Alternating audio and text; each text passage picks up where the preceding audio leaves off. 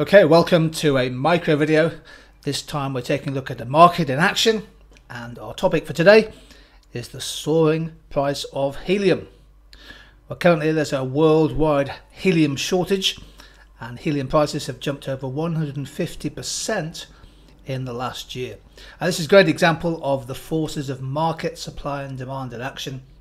So in this video we'll apply some introductory level price theory analysis to the helium market. We'll keep it simple, so please don't have inflated expectations. So lots of stories in the news at the moment about the price of helium. That certainly has been shooting up, affecting businesses in lots of different industries. I think first of all, on the two sides of the market, on the demand side, helium's a great example of a product which has a significant derived demand. And what we mean by that is that the demand for helium is not for its own sake, but also but for the services, the products that helium is used to facilitate. It's important to think beyond party balloons when it comes to the helium market. Sorry to be a party pooper, but helium is a really important component of medical and aerospace technology, in particular use in MRI scanners as a coolant. So helium has a very strong industrial demand. Only 8% of global helium consumption used in 2016, for example, was in helium balloons. Now, what about the supply side of the market? Well, helium gas is one of the lightest substances in the world, and it's typically harvested from natural underground deposits and also as a byproduct from the production of natural gas. At the moment, there's virtually no really cost-effective way of artificially producing helium. The marginal cost of supplies is very high, but this chart shows that the United States is the dominant producer, supplier of helium. In that sense, it has a comparative advantage, but Qatar is a significant second supply side source in the market. Australia, Russia, Poland, Canada, a little bit of production in China, but essentially this is an Algeria, United States, Qatar supply side dominance. The US is planning to exit the helium business by the end of September 2021. There was the Helium Stewardship Act of 2013, which monitors the National Helium Reserve, and those reserves are sold off at auction at various points. The last auction was in 2018. So on the supply side, two key supply pressures driving price up. First of all, a year or so ago, Saudi Arabia's economic embargo on Qatar, a trade war between those two countries, took nearly 1/3 of the supply of helium off the market.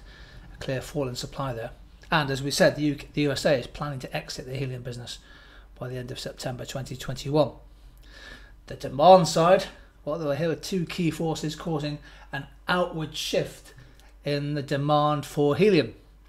Increased market demand from China and other fast-growing emerging markets, and of course the strong derived demand from the increasing take-up and use of high-tech manufactured products such as MRI scanners.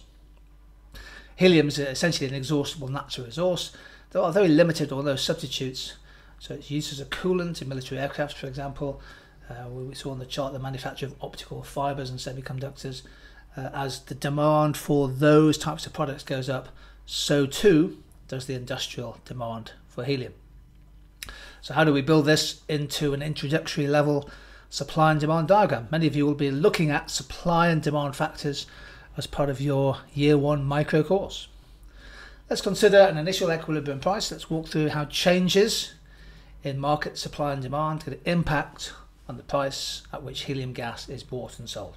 In an exam, important not just to put price and quantity on the y and x axis respectively, but also to contextualize the diagram. So make sure this is the market for helium that we're considering. So let's assume the initial price is P1. Well, one thing we've mentioned in this video is the supply shortage. There's been a fall in market supply, so that causes the MS curve, the market supply curve, to shift to market supply 2, and other things being the same, that drives the equilibrium price of helium up from P1 to P2. Inward shift of supply, ceteris paribus, leads to a rise in equilibrium price and a contraction of market demand for helium because it becomes more expensive. For example, the cost of a canister, a standard canister of helium gas, has gone up according to a news report I was reading recently, from $120 to over $250 per canister. And then the key thing though is whether party suppliers are able to pass on that price hike to their customers.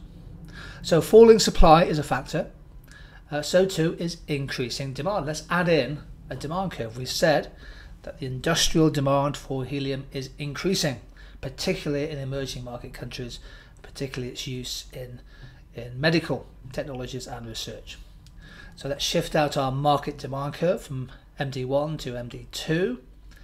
An outward shift of market demand is another factor driving the equilibrium price for helium to even higher levels.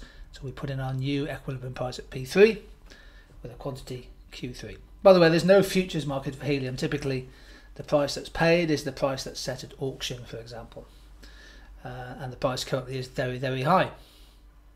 So there's a simple use of supply and demand analysis to help explain why the market price of helium has been going up so quickly.